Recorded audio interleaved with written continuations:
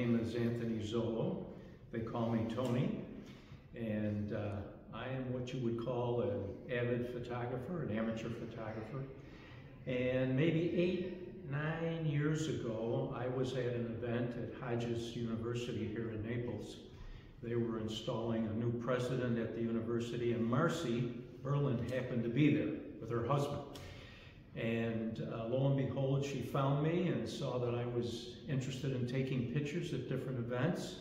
And she asked me years ago to come and take pictures at a fundraiser that they were having, a gala in Naples. And that started the relationship going back now, I think, maybe, well, not quite 10 years, but close to it. So I'm not an expert going back 25 years, but for the last 10 years, I've seen it grow. I've seen the buildings being added. I've been here for groundbreaking and ribbon cutting and watching this grow to a wonderful place that it is, bringing hope and healing to the community. And it's been a pleasure to be a part of it.